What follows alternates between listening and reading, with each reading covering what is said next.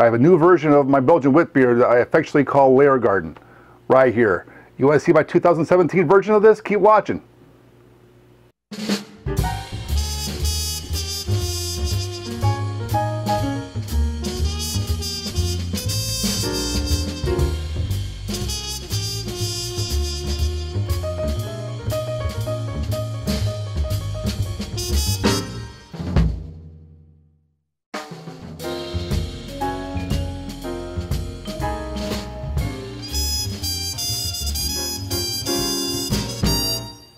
Several years back, circa 2013 or so, I did a Belgian Witbier style beer video called Lar Gaarden, which was my sort of Hoegaarden impersonation. Not quite exactly, but it was what I was aspiring to make. And I did that video back then, several years back, and it was a very lengthy video. The video and audio quality weren't that great, and I've made some tweaks to the recipe since then. And I know what you're thinking. Oh, Larry, you ran out of ideas for a new video, so you look through your old ones and find ways to do it better. I've never done that before. Yeah, I have. It was my my how to low and slow videos where I did the acorn back in 2012, and I did the updated Kamado Joe one several years later as well. Yeah, okay, so I did set a precedent for that, but I thought it was going to be worth your while to see how I make this version of beer different than the one in that old 2013 video. I think this one is better than that last one, and I want to share it with you. And if you want to know how I make this batch and what I did to make changes to it, keep watching. Okay folks, you know the drill if you've been watching my channel for a while now. This is my brew sheet, my recipe template, and this is my latest incarnation of my Lar Gaarden. As of today, May 21st, 2017, the old video I had done 4 years ago now, wow, time flies, was slightly different than this, but and I can show you the other one in a minute, and I'll put actually a link to the old video in the video description for you to see.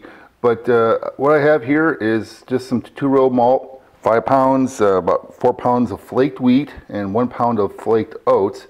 Now, for those who don't know what flaked means, these are non-malted grains. So, whereas the pale malt is malted, where it's sprouted and dried and is ready to give up its sugars, the flaked wheats and the flaked oats are just plain wheats and oats which have been gelatinized or sort of pre-cooked for use in here, and these contribute a unique flavor which defines partially the Belgian Witbier style. So make sure that you follow this correctly. Do not get wheat malt, get flaked wheat or even torrefied wheat or torrefied oats, okay? And over onto the hop bill. This is supposed to be a lightly hopped beer. Because the coriander down here and the orange peel are supposed to shine through on this, so you don't want too much in the hop side. So I have a 60-minute edition of some Hallertau hops, pellets, as you can see 1 ounce of them at 3.8 alpha, and a finishing hop, sort of partial aroma, partial flavor of Saz at 3 alpha percentage points at 1 ounce at 10 minutes left in the boil.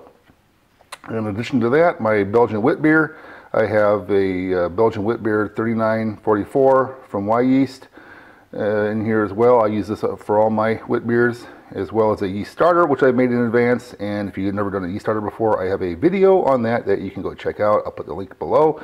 Some rice hulls, which is, you might wonder, well, what's a rice hull? Well, when you make wheat beers like we are up here with the wheats, especially the unmalted wheats, but all the kind of the wheat grains can gum up your lautering and sparging process later.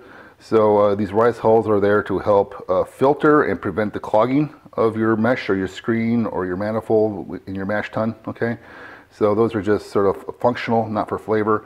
I also have an amount of 1 ounce of bitter orange peel, dry bitter orange peel. You can buy these at homebrew shops or online. Do not use the sweet orange peel. I started off making beers with sweet orange peel, and although it does provide a unique flavor, it is not a Belgian Witbier style beer. That you're making something else at that point, and it's not that. So get the bitter orange peel and some chamomile tea, a few tea bags worth of chamomile tea. Trust me, this is not a secret ingredient, obviously, because I'm sharing it with you, but this is an ingredient which actually makes the beer much more refreshing and light, and more of a lawnmower type beer, more of a Hoegaarden light beer. Important ingredient, as well as some coriander that you crush and crack, and another ounce of that. So putting all this together with my mash variables over here, I'm ready to get brewing. Now, for those of you who wanted to see my old recipe, really briefly here, from 4 years ago, it's largely the same. It's the same grain bill, but it looks like all I really changed here was my hops, where in the past I used BC Goldings and Saaz. So everything else seems to be the same. So if you're wondering what the difference was, it was really just the hops. So now I'm using Hallertau Saaz rather than Goldings and Saaz. That's it. So let's get brewing. Now I have all my grains collected: the flaked wheat, the flaked oats, the 2-row malt, my malt mill, and my drill. So I'm going to go ahead and crush this all up. For those of you that want to know what flaked oats or wheat are like, this is what the flaked oats are right here. They're just kind of flat and compressed and dried. Okay, so that's how they look. That's the oats. And here is the flaked wheat. It looks very similar to the flaked oats, but because they're flaked. I mean, that's the process.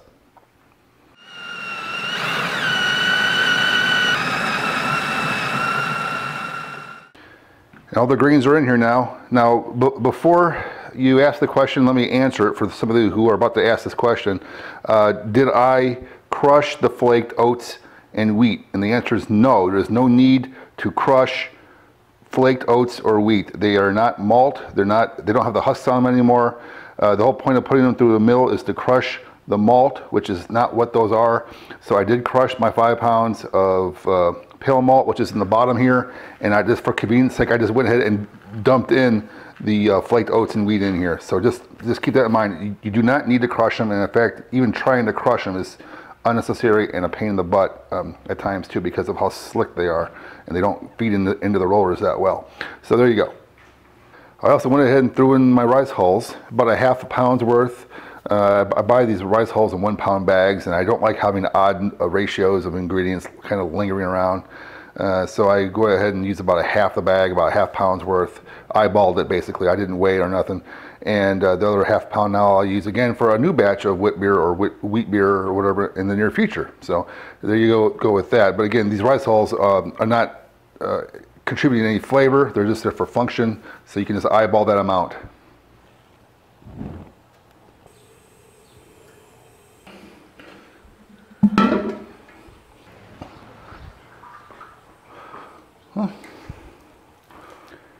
I'm heating up my strike water, and while I'm doing that, I wanted to check my measurements of my ambient grain temperature. So I stuck my Thermapen deep into my crushed grain pile, and did not get my my default value of 68. I got 66.5. So that is going to impact the strike water temperature that I want to add. So I'm going to show you why my brewing spreadsheet is really useful, because I can make adjustments on the fly on my phone or tablet.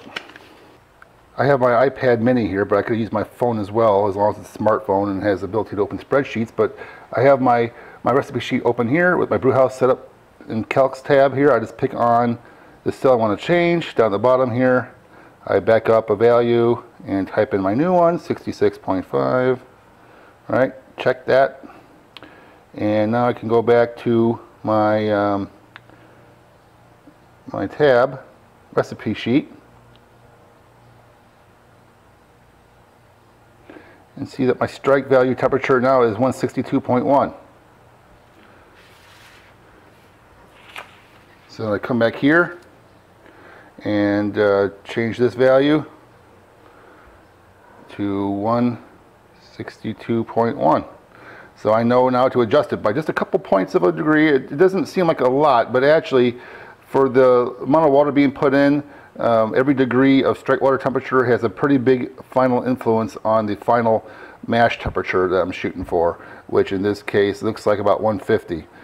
So, you know, I could have overshot this or undershot this by a lot, just by a few points here. So I'm going for 162.1 instead of 161.9. I could have just let this go and it probably would have turned out fine, but I have the ability here to adjust on the fly with my brewing spreadsheet, and I see that as a huge advantage in using my spreadsheet over other tools that are available for doing brewing calcs. All right, let's check on the strike water here, shall we? 162.3, 0.4, 0.5, okay. right around 162 point something, which is about 162.1 was my target, so I'm okay with that. I'm ready to mash, folks. Got my mash tun preheating with some hot water, some near boiling water for several minutes to preheat the inside, and I'm ready to empty this out. Alright, now I'm going to go ahead and add my strike water from my kettle below into here and mix in my grains. Okay. And now for the grains.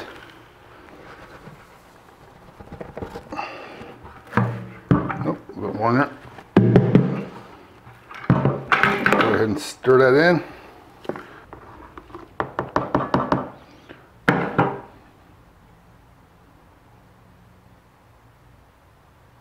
Yep, 149.9 or 150 or 150.1, depending on the moment I'm looking at it. So it's right on the money. So I'm going to go ahead and cover this thing up.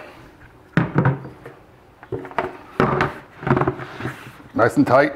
And I'm going to mash this thing for 90 minutes. Okay, let's check out our sparge water here. 185.6. So that's a little hotter than I would typically normally do for a sparge water, but I'm using wheat, and a little hotter water is called for to help thin out the mash, to let it run off into the kettle without getting stuck as a stuck sparge. So a little hotter is preferred for a wheat beer. Okay, let's take off the mash tun lid here and give it a little bit of a smell here. Yep. This is going to be a good beer. So I'm going to go ahead and stir this up, mix it up together. My first draining step I think calls for about 6 quarts of water, so I'm going to add 6 quarts of water, stir it all in really good, and boil off it. 6. Alright, that's 6 quarts added per my spreadsheet. Stir it all in together. Alright, let's boil off.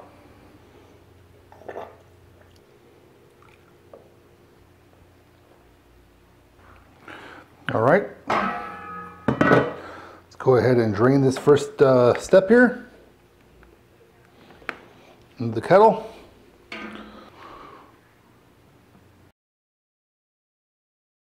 All right, the first drain step is done. Time to move on to the second drain step. Now for the second drain step, I need to add about 14.7 quarts of sparge water, so let's get that going.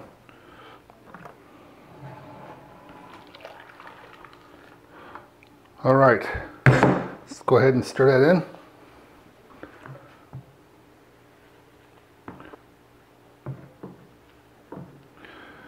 Okay, now I'm going to let this sit for a few more minutes before I start draining again. All right, it's time to boil off again for the second step. So let's go ahead and drain this one now.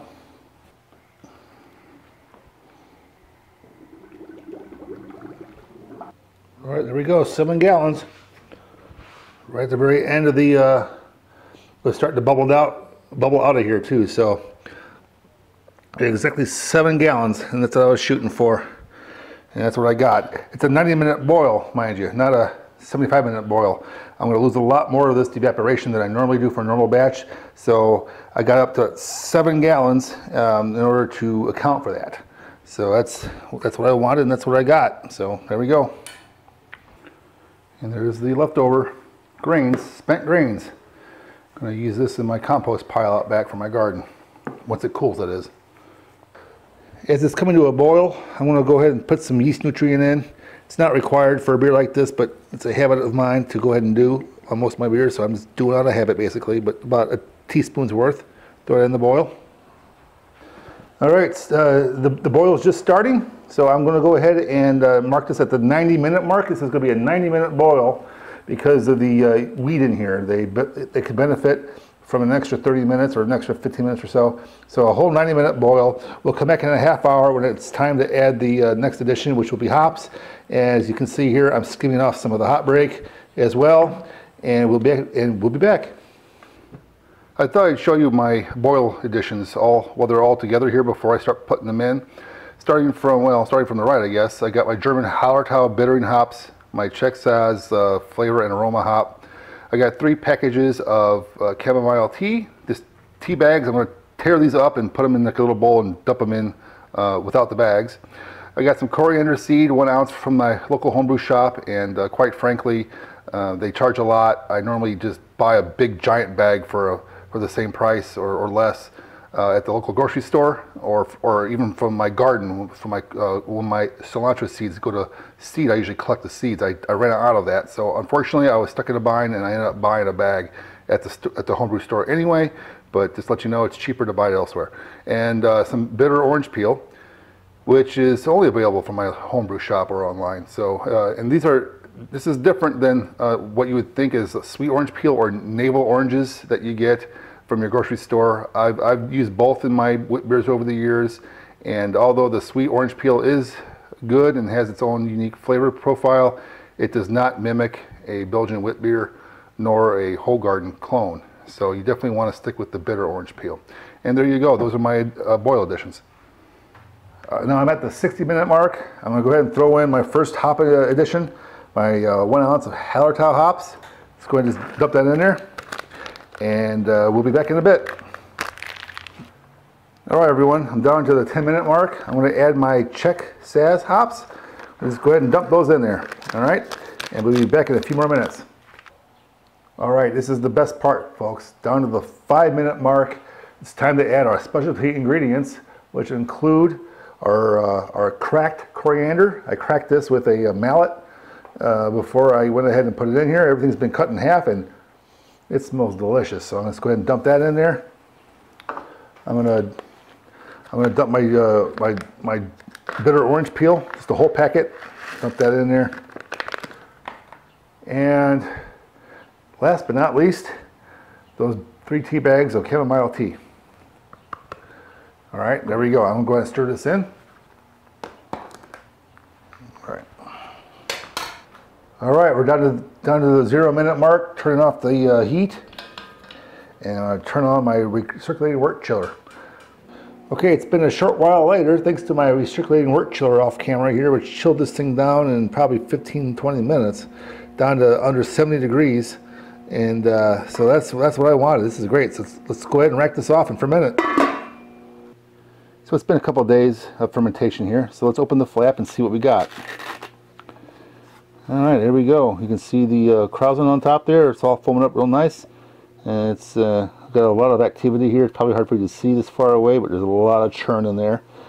So I moved my fermenter off the floor on top of my bar, and I'm going to remove this little jug here. I'm going to go ahead and put my bottle attachment on and keg this thing.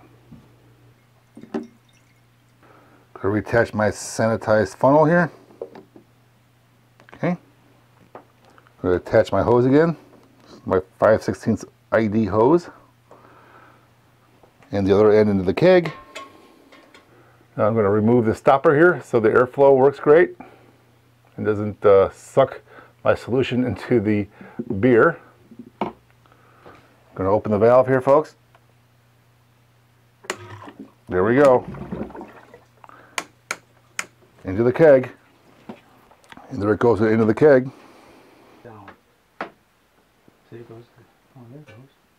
And there we are. Let's pull this out of here.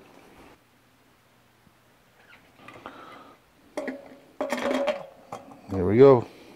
I'm going to attach my CO2 line to this thing, and I'm going to pressurize this in my refrigerator for several days and get it up to my carbonation. I'm using about somewhere around 10 to 11 psi in this keg, and it's going in the fridge to chill and carbonate until I'm ready to drink it. All right, folks, let's get a pull off this thing.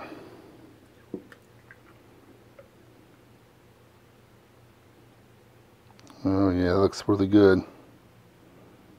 Nice color to that. Wow. Come on, hurry up. I want to drink this. Hurry. Pour faster. Oh man. All right. Well, let's try this out. Let's give it a try. Oh. Yeah, hold on.